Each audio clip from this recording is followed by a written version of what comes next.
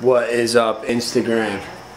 This is the first time touching my camera for the day. Oh my gosh, I'm so shot out. It's not even Instagram, it's YouTube, boys. It's 7:44 at night right now, and my plan for the day was to edit yesterday's footage of the Reading Pagoda Thrash session, but I literally just went to the heart doctor in Philadelphia from 3 o'clock. My appointment was at 3:20. I didn't get out of there till 5:40.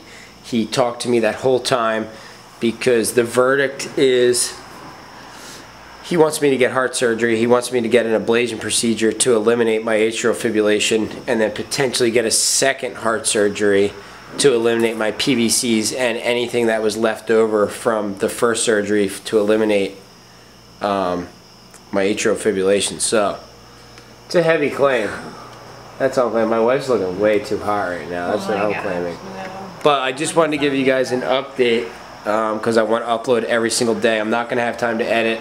I pretty much have to take a shower and then go to bed because I got to get up at 5 o'clock tomorrow morning for work. But that was the heaviest doctor's appointment I've probably ever been to, because coming to the realization that I have to go under the knife or under whatever, they're going to like enter my heart through these two arteries down here, and then they come up here, then they go into your left atrium, and then they puncture in with a knife or like some sort of weird like pointy thing into your right atrium, and then they juice me up with adrenaline, get me to go into my heart problem, which is atrial fibrillation. So when my heart is going crazy, he's going to take a little laser thing, or I'm not sure what they do, and then they burn it.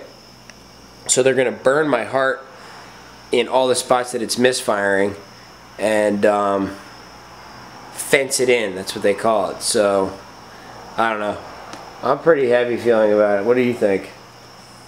Yeah, it's heavy, but it could also really improve your quality of life, not having to worry about how your heart is always bothering you. It could improve my quality of life, or the other side of it is it could throw me into a huge stroke, which is small risk, but big risk in my head.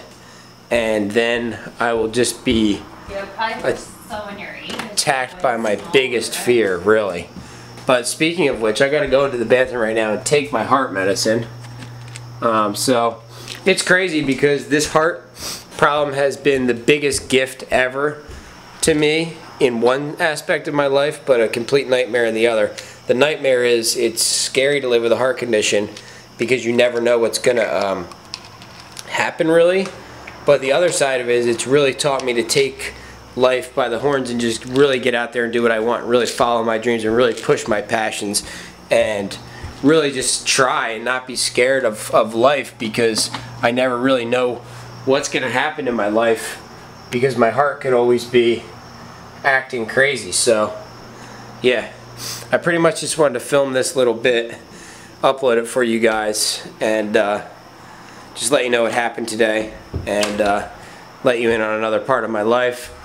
And then tomorrow I'm going to edit the awesome footage of the Pagoda event. Tons of falls, tons of crazy skating, drift traking, huge event. Bentley's skate shop was there, Sector 9, tons of stuff went down. Birthday. Yeah, Naomi's birthday. I was getting to that, dude. You never let me build any hype. Naomi's birthday is the most important thing. Yeah, that was why I was going to be at the end. Like, bam, Naomi turned 1. Naomi's birthday at the very end. Oh my gosh. No matter what I do around here, guys, I just... It's crazy. So, I'm going to sign out for the night, guys. I just want to say thanks for all the support. Thanks for all the love. Thanks for making this year really awesome so far. The 9 months that we've been going together, that you've been a part of my life every single day. And, yeah, I couldn't be more appreciative of the support. And this vlog's been pretty crazy, to be honest. It's changed my life. It's made me reflect on a lot of things, like, because usually you just live life just running through it, and then every single day I run through life, and then I get to edit and look back and watch the vlog sometimes, and then people bring stuff up about my life, and it's crazy because it allows me to reflect on my life and really see what I want to change. It's like almost like critiquing a piece of art in a way. You're like critiquing your own life. So This year's been a big come up for me. I really think it's really saved me in a way. Been saved by a lot of things this year. I mean, it means I have a purpose here on life. I don't know, I'm just rambling on, but I'm out of here for the night. What? Who saved who? Who saved who, though? That is the question. Who saved who? You have to think about that. Like when you give, this is the last thing I'm gonna say for the night. Say a bum's asking you for money on the street, and you give him money, and you think to yourself, oh man, I just hooked that guy up. I gave him some money, now he can eat or something. The true question in a situation like that is, who saved who?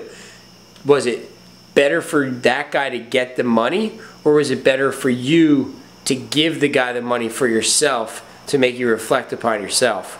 And, you know, who saved who kind of thing. So, peace out. I'll see you boys tomorrow. Thanks for all the support. You!